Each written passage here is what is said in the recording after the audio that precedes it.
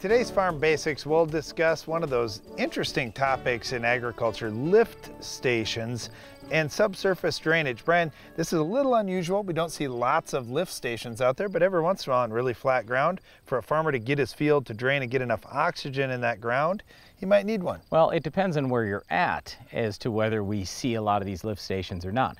So what it really is if there isn't enough slope in that field so you can move the water out with gravity, then you basically dig a deep hole in the ground, have some type of holding tank, and have the tile lines go to that holding tank. Then you pump it out of there, and then the water continues downstream. Now, you mentioned that maybe you just don't have enough slope for water to get away fast enough out of fields without hurting the crop. I look at it another way, Brian. I talk to farmers all over the country that have a railroad that went up or a highway that went up, and all of a sudden they had land that drained, but now there's an impediment in the way of where that drainage is going to go. Yep. I know I've got that. I've got a field that's right along a rail line, and it's between my field and the river. And so the drainage used to go right through that area, but now there's a railway that built up about 4 or 5 feet high, and now I've got this basically a dam backing up water into my field. And that's the whole thing. So farmers are not allowed to dam up water from a neighbor. You can't do that. That's illegal.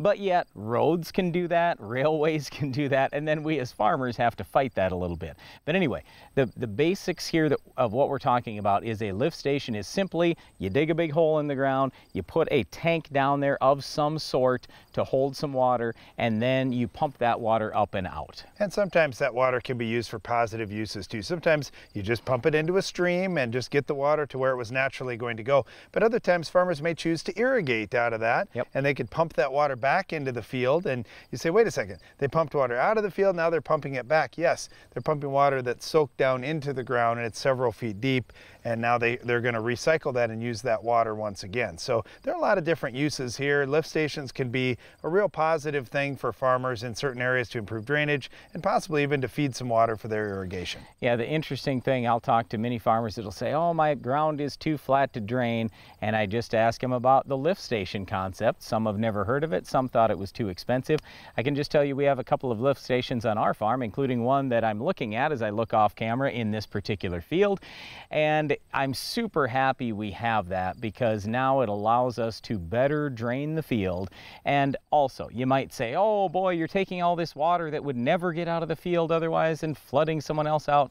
First of all, the water is always moving, whether it's above ground or below ground. So it's continuing to seep downstream, so don't think that the water's not moving.